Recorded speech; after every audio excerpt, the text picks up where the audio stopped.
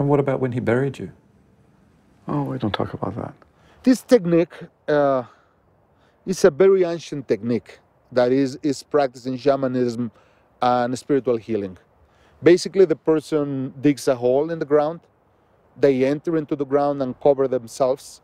They put some branches on top, so you don't actually get the soil in your face, so to speak. Right? There is this roof of branches. So all that is covered and is closed. There is only left a little hole for breathing. And then you spend most times the entire night there. Some other times you could spend there 24 hours or more.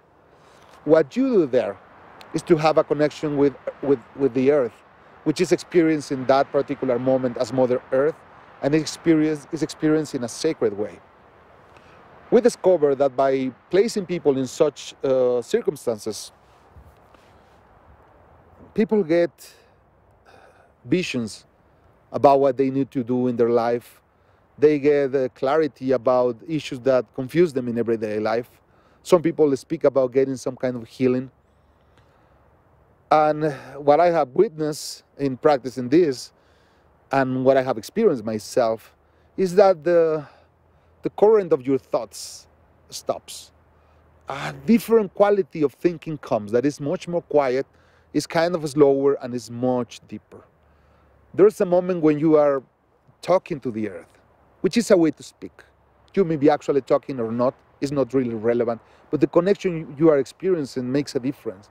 So if you want to explain that to someone else, it's really difficult, that somebody could get what you mean.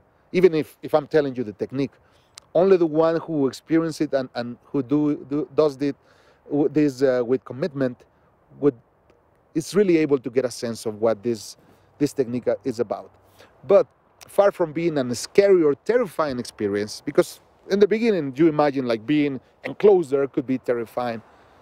To tell you the truth, it's a beautiful experience because it's surrender to the embrace of the love of Mother Earth.